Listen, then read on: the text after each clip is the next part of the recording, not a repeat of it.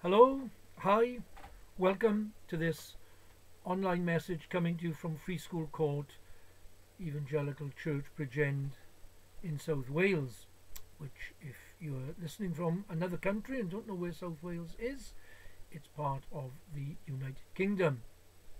If this is the first time you've watched one of these videos coming from the church, then a special welcome to you. If you're a regular, then welcome back. Now, getting enough food to live on is a major difficulty for some people in some parts of the world. And then, of course, in other parts of the world, there's the opposite problem.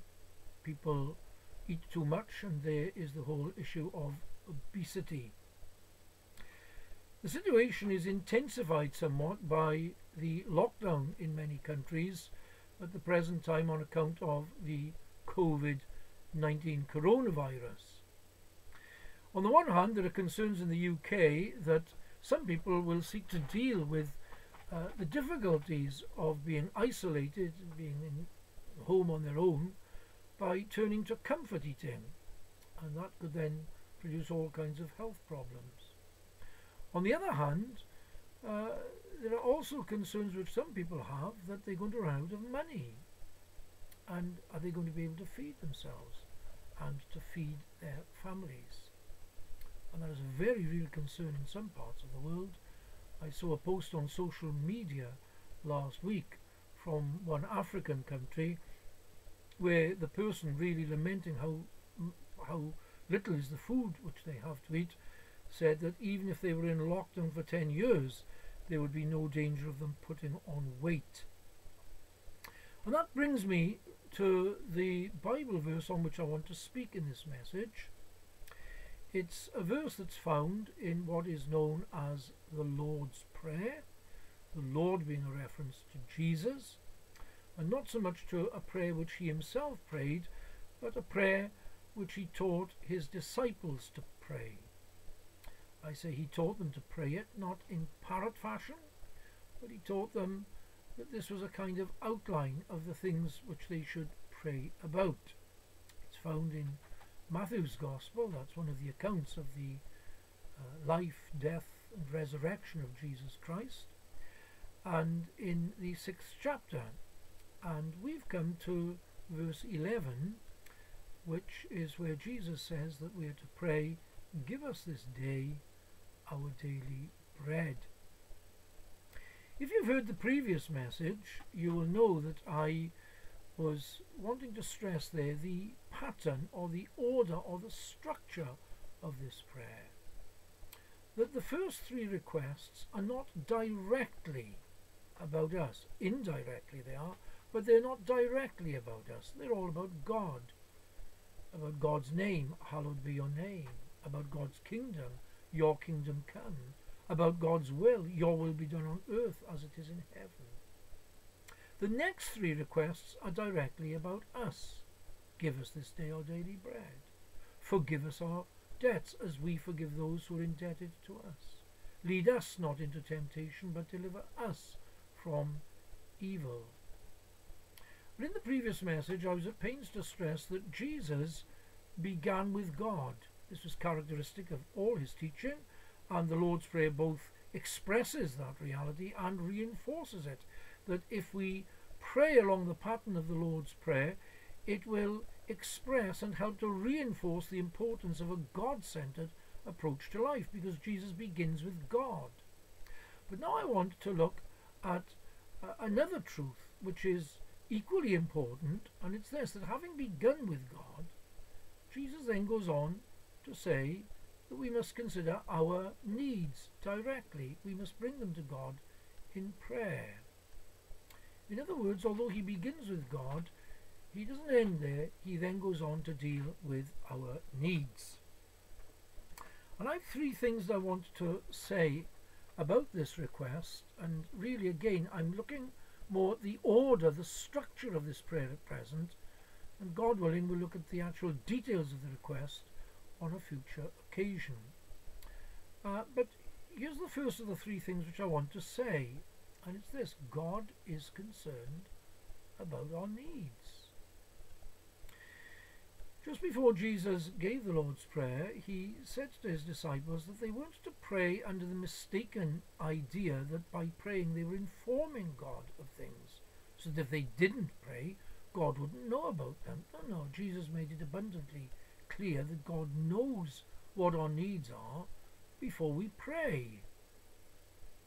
And just a little bit later, after this, giving his disciples this prayer, Jesus then addresses the whole question of the concerns of his disciples, not only about what they will eat, but about what they will wear. And he instructs them that they're not to be anxious about this, they're not to be burdened or worried about it. And he says, your heavenly Father knows that you need such things. So God knows the needs of his children. And the teaching of Jesus and the teaching of the Bible is abundantly clear that in speaking of God's children, he's speaking of those who've come to place confidence, personal trust in Jesus Christ as their Lord, their Master, their Teacher, their Saviour. These are they who are God's children. These are they who, Jesus says on another occasion, have been born again. They've undergone a spiritual rebirth. But that does not mean that God is only concerned about them. Because a little bit earlier, not very long before Jesus taught his disciples this prayer, he made it abundantly clear to them that God has a concern for all people. He said that he causes his rain to fall upon the righteous and the unrighteous, his sun to rise on the good and evil. Of course, rain and sun are essential for the growing of crops. And the growing of crops is essential for providing food. What Jesus is saying is that God is concerned about all the people whom he's made. I wonder if you've got the right view of God. Perhaps you're not a disciple of Jesus and you've got this view of God that he's someone who's against people because that's his nature, to be against people. There can be all kinds of reasons why people have that mistaken view of God, but it's really a very distorted view, because the view of God which Jesus presents and the view of God which the Bible presents is that he's passionately concerned for the welfare of the people whom he has made. Oh yes, it's true that the Bible speaks of God's justice, of his judgments, of his anger, not anger in the sense in which sadly it's often displayed by us as human beings as a display of loss of temper where we lose control. No, God never loses control, he never loses his temper. His anger is his settled reaction to evil. But he's not against us in that sense. Yes, he is against people for their evil, but that's not because he's, how shall I put it, it's not because, I can say this without being irreverent, because he's a grumpy person who's always against people. No, that isn't the God of the Bible at all. He's kind, he's good, he's generous. And his anger is really an expression of that when he comes up against evil in human beings.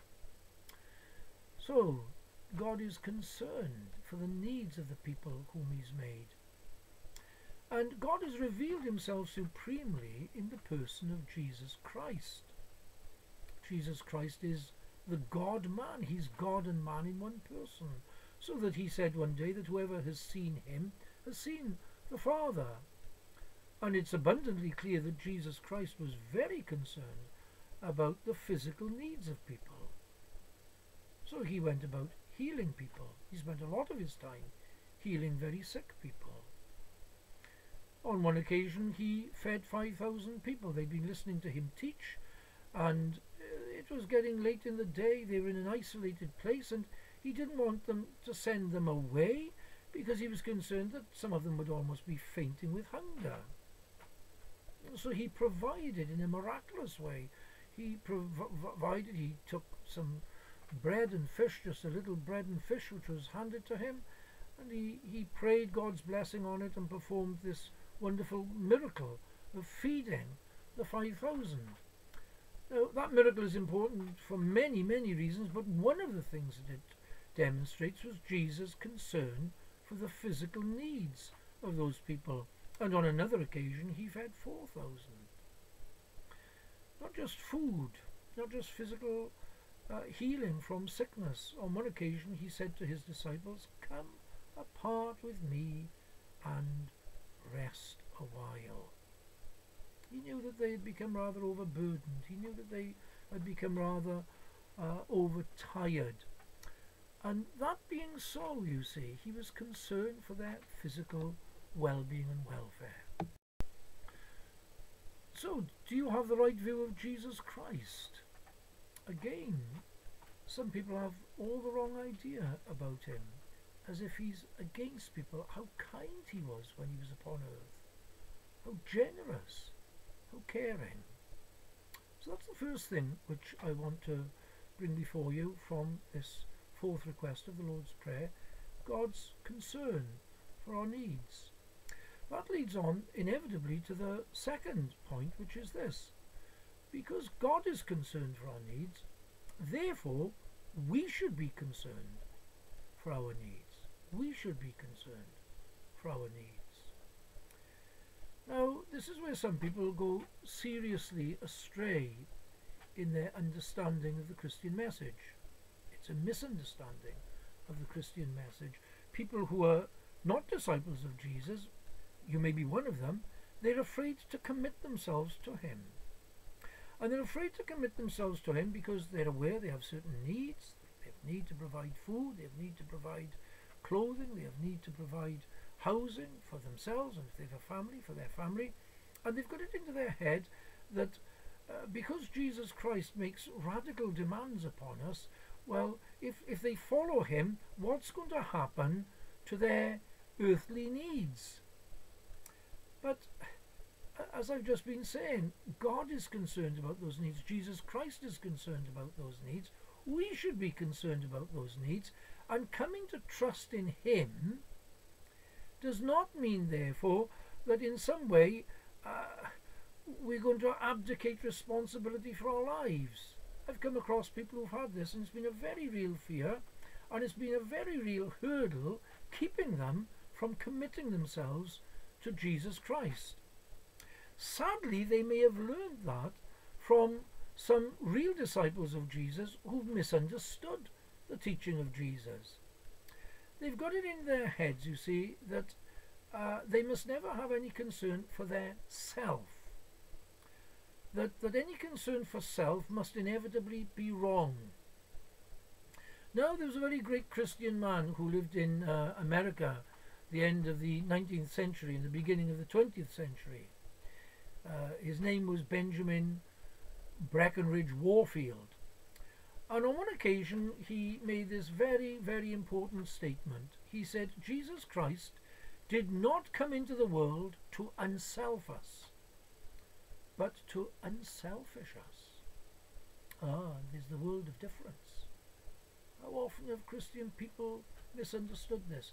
They pray that God would empty them of themselves. Lord, let me empty myself of myself. But that's all wrong. God has made us. God has given you yourself. Jesus Christ didn't come so that somehow our self could be obliterated. He came to unselfish us. And that's an entirely different thing. In other words, the Bible doesn't hold, Jesus Christ didn't hold, to a teaching, a false teaching that's known as asceticism. That's a teaching which wants to play down our physical, bodily needs. Now, it's something which the Bible has to warn people against. So in his letter to the Colossians, that is a group of Christians who'd been formed into a church in the ancient city of Colossae, Paul, one of the apostles of Jesus Christ, warns them of this very teaching. He's aware that there are going to be people, they were travelling around the ancient world, and they were seeking to distort the Christian message. And they had a very negative view of the physical realm. And their idea was that the more spiritual you were, the closer you come to God, the less you become interested in the physical realm. No, that's all wrong. And again, quite some years later, Paul writes to a younger colleague of his, a man called Timothy. He's left him in the ancient city of Ephesus. He's aware that the same problem could arise there. Ephesus wasn't a huge distance from Colossae.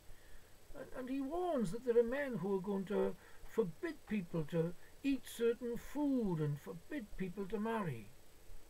Now, sadly, that kind of idea isn't confined to distortions of the Christian message which were current during New Testament times. That's still the case today. Sometimes even amongst people who are known as evangelicals, that is, people who take the Bible seriously. And yet I've come across some who've had this view that to be a single person is more spiritual, and you'll be a better disciple of Jesus Christ if you remain unmarried than if you marry. Whereas the Bible gives an honoured position to both. A single person can be a devoted disciple of Jesus Christ. The married person equally can be a devoted person to Jesus Christ, though in different ways that discipleship is going to express itself. And then perhaps more subtly, and I've come across this in recent years, and it's been a particular problem for some young people, particularly some university students. There is this teaching, well, yes, marriage is all right as long as it's all about advancing the kingdom of God. See, this is the point. God is first, and so everything has to be about advancing the kingdom of God. So marriage is all right as long as it's helping you in the service of God. Well, clearly, the Bible doesn't encourage a marriage that is going to hinder a person in the service of God. But the problem with this approach to which I'm now referring is just this, that it fails to take account of our human, this worldly needs. It's always got to invest a sort of spiritual significance to everything. Now, I'm not denying for one moment that God uses and blesses a marriage just as he can use and bless a single person. What I'm concerned to deal with rather is this idea that a person can't just enjoy being married, enjoy the company of their spouse. It's always going to be, now, how is this advancing the kingdom of God? Now, that's the kind of ascetic strain which the New Testament condemns categorically and unequivocally. So it's right for us to be concerned about our needs, our physical needs. Do you bring them to God? See, I've come across some Christians who've said something like this: oh, I could never pray about this need. It's too small. It's too insignificant. Really? Did not Jesus say that God takes note of a sparrow that falls to the ground? Did he not say that we are worth much more than sparrows? Is he not concerned about the little things? Didn't Jesus Christ sometimes, even when he was about the most important aspects of the work of the kingdom of God, give attention to little things? Didn't he give attention to physical things? When he was dying on the cross, doing the greatest work that could ever be done, dying for the sins of the world, he sees his mother, and he knows she needs to be cared for. And he sees one of his disciples, the beloved disciple, who was almost certainly the Apostle John. And he says, mother, behold your son, son, behold your mother. And we are told that from that moment on, this beloved disciple took Jesus' mother into his home, so that she had a proper home, someone to care for her. He was concerned about her this worldly needs. Are you troubled? Are you concerned where you're going to get money from to feed your family, to feed yourself? Are you concerned how you're going to pay the rent or the mortgage as a result of the economic hardship that may ensue from the lockdown? Well, bring it to God. Yes, don't begin with that. Don't become so worked up about it that that's the first thing you pray about. But I say this in the very name of God.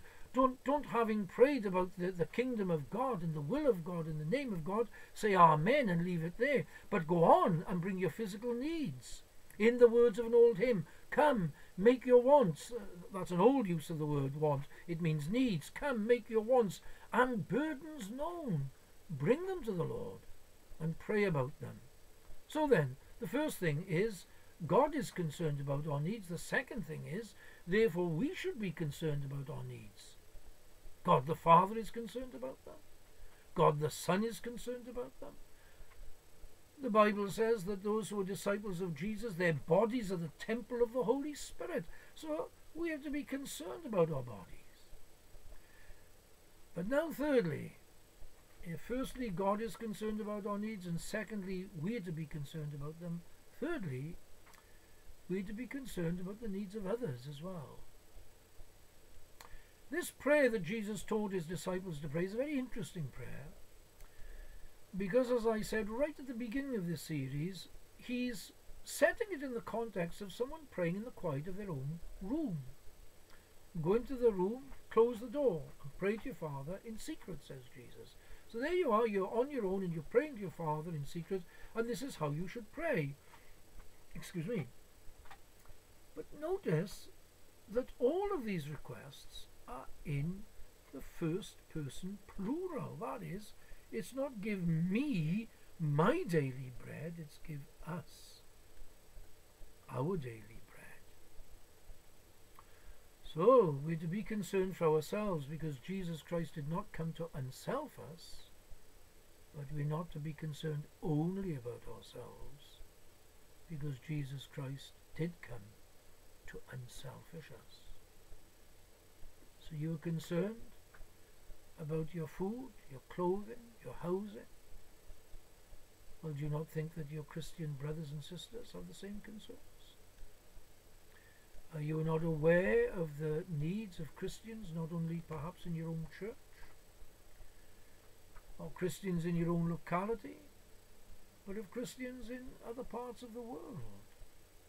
Are you only praying about your own needs? I'll never forget speaking to a man who'd been a Christian for many, many years, and I felt that he had quite a misunderstanding of one aspect of Christian teaching. And so I wanted to try to bring this home to him by pointing out to him that he prayed for other people. So I just assumed that he did. I said, well, you pray for other people? And he said, well, I pray for my family, my wife and my children. That was it. I nearly collapsed with amazement that a man who had been a Christian for many years, nearly 20 years at least at that point, never prayed for anyone other than his immediate family. Well, no then, Christians are to pray for their spiritual family as well as their natural family. Give us this day our daily bread. But not only for fellow Christians. As I said, not long before giving the Lord's Prayer, Jesus pointed out that his heavenly Father causes his sun to rise upon all people. He causes his rain to fall. That is to say, he doesn't say, well, I'll cause the rain to fall on those who are disciples of Jesus Christ, but not on anyone else. I'll cause the sun to fall upon the field of a farmer who's a real Christian, but not upon someone who's an atheist or a pagan. No, God isn't like that. He provides. He provides rain, he provides sun, he provides crops, he provides food for all sorts of people. So although the immediate focus of this request in the Lord's Prayer is for fellow Christians, because it's our Father, those who've been born again into God's family, there's a broader application of it than that. We're to remember those who are needy, who are not Christians as well. And of course that means that if our praying isn't to be hypocritical, we have to do something about it. It's no good a man lying in bed all day and praying, oh God, give us this day our daily bread, and then he never gets up and he never works, he never does anything, he never goes to the shop to buy the food if he's got the money. No, we've then got to do something. And so that equally applies if we are praying for our brothers and sisters. If we've got the means to help someone who really doesn't have the means, then of course we've got to do what we can. We can't feed all the world. That's impossible. But we've got to do what we can. We've got to look to the needs of fellow Christians. We've got to look to the needs of fellow Christians in this country, in other countries, but not only fellow Christians. We've got to look to the needs of all people, even as Jesus Christ did. You know, on one occasion he healed 10 people of leprosy. Only one came back. Only one came back to thank him. Only one realized who this Jesus was. But he then didn't say, well, as it were, I'll unheal the other 9 because they haven't come to thank me. No, no, no. He was kind. He was good.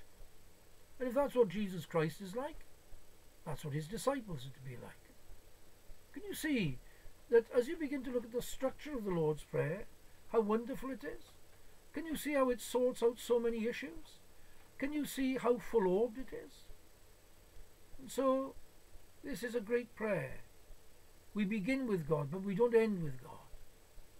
We then go on to bring our own needs before God in prayer. I'm going to pray now before I bid you goodbye. O Lord, thank you for the wonderful prayer which Jesus taught. Thank you for his wonderful example in the way that he lived, in the way that he taught. We thank you that he gave everything. Lord, we are to give things, but he gave everything. He died for our sins. He rose again, and he is the great Saviour.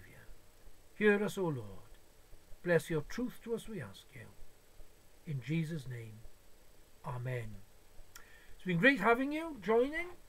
I really look forward to the fact that you'll join with us again in a week's time when we're going to continue with the Lord's Prayer. Until then, God bless you. Trust that you'll have a blessed week and God's blessing not only on you but upon all your loved ones. Goodbye.